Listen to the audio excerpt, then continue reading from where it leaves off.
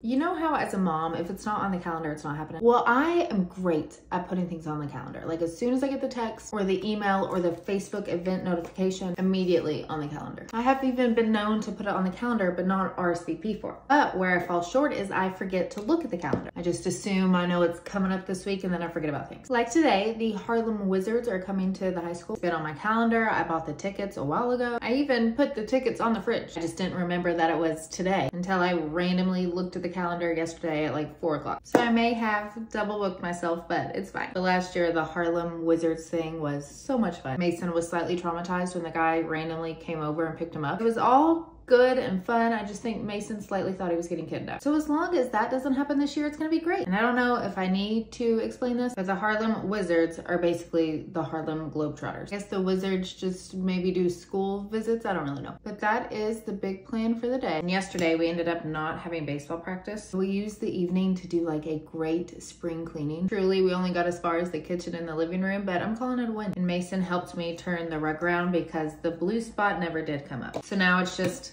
slightly under the couch. But it's gonna be a great day, and I hope you have a great day too.